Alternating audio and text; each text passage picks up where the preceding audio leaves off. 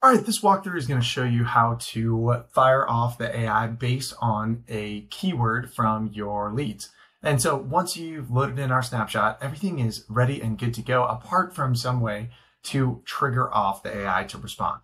So first of all, this assumes that you've already input the details into your custom values, the calendar ID if you're using a calendar, an intro message, and a OpenAI prompt, as well as your robot webhook. You can see here that on my test account, I've got Chuck Testa, master taxidermist, and very funny YouTube video. But the one thing we're going to need to do is head into our workflow list, the AI booking bot folder, and we're going to add a new workflow and make an update to workflow 1, send message to robot. So first things first, let's create a workflow. Since I am using Chuck Testa here, I'm going to use the trigger word taxidermy as my intro. And so I'm going to name my workflow respond taxidermy. You can name workflows, whatever you like, something that gives you a good descriptor there. And we're going to trigger this off based on a customer reply. Let's say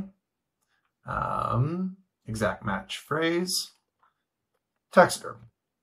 And so this way, you can put whatever trigger word you want in here. And so if you want people to text in the word demo or respond with the word get started, whatever you want them to respond to, just make it an exact match phrase. That way, if they use that phrase in a sentence, it doesn't trigger again or trigger in some other situation. Just make it exact match and give the call to action to send in that message. So we've got that customer reply in there.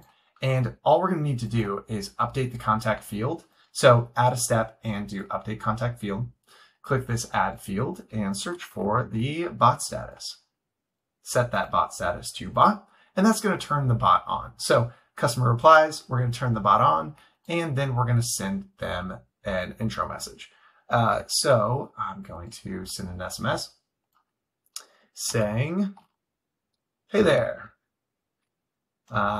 Thanks for your interest in Ojai taxidermy. To get started, what sort of critter are we working with? Just putting a little bit of Chuck Testa voice into this. And so I'm just going to go ahead and publish and save. And that's really all we need to get started here. Now we're going to add a filter into workflow 1 to make sure that it doesn't also fire the AI when they send in the start message. It sends back this sort of intro message. And obviously your intro message custom value should reflect that. But I also want to show you, if you want this to function on multiple channels, then we would need to set up a couple paths here. So let's say if you just want it to operate over text, is all you have to do. Or if you just want it on Instagram, do the same thing. Just make this an Instagram DM. But if you want to have multiple channels, you're going to need to edit this to make the reply channel be specific. So we're going to say reply channel is SMS. And I'm going to name this customer replied SMS. And then I'm going to make another one. Let's say we also want to have this active on Instagram. And so once more, I'm going to do exact match phrase, taxidermy, always check for typos, and then do reply channel and choose Instagram this time. So this way we have customer replied IG. And now we're going to need to put in an if else to have different paths here. So in the if else in this first dropdown, click workflow trigger and do is customer replied SMS. And so now if I hit save, we have our SMS path. And then over here under none, I could do my Instagram. But if I wanted to be more specific, I could come in here and add another branch, name this one Insta, and do the same thing where we're saying workflow trigger is customer replied IG. And then we can, let's see, I'm going to copy the body of my message, and over here, send an Instagram DM with that same message. So this turns on the AI and sends a message for them to respond to, so that when they respond to what critter they're looking to get taxidermized, it will trigger off the AI to take over the conversation from there. But the one other thing that I want to do is make sure that when someone says taxidermy, the robot doesn't fire off and start just kind of going off the word taxidermy. And so what I have done here is put in an if-else condition And actually, let me just, for the sake of this, let me just get rid of this so that we can start from scratch. So this is the way that your workflow naturally looks when you load it in the snapshot. All you need to do is put in an if else at the top here, and we're going to say response is not, and then our trigger word.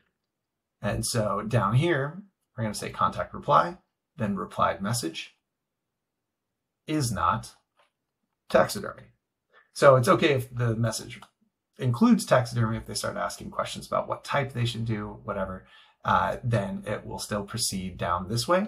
But if they say the word taxidermy, it's going to come over here and just drop off from there.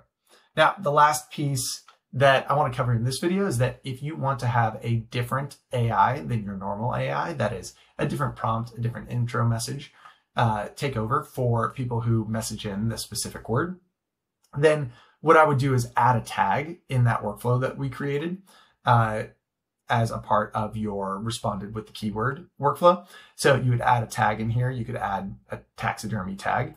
And then just in the same way that we create multiple bots in one account, we would just set up an if else here to have two different paths where if it included the taxidermy tag, go down one path, and if not, go down the other. And so in each path, you would have a step that updates the OpenAI prompt and intro message. So you could customize those. You could even book them into a different calendar. You could fire off a booking versus non-booking webhook.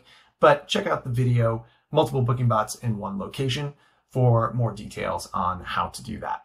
So that's how you can fire off the AI based on a keyword and give a sort of call to action to your leads to write in a certain message to kick off a certain flow with the bot.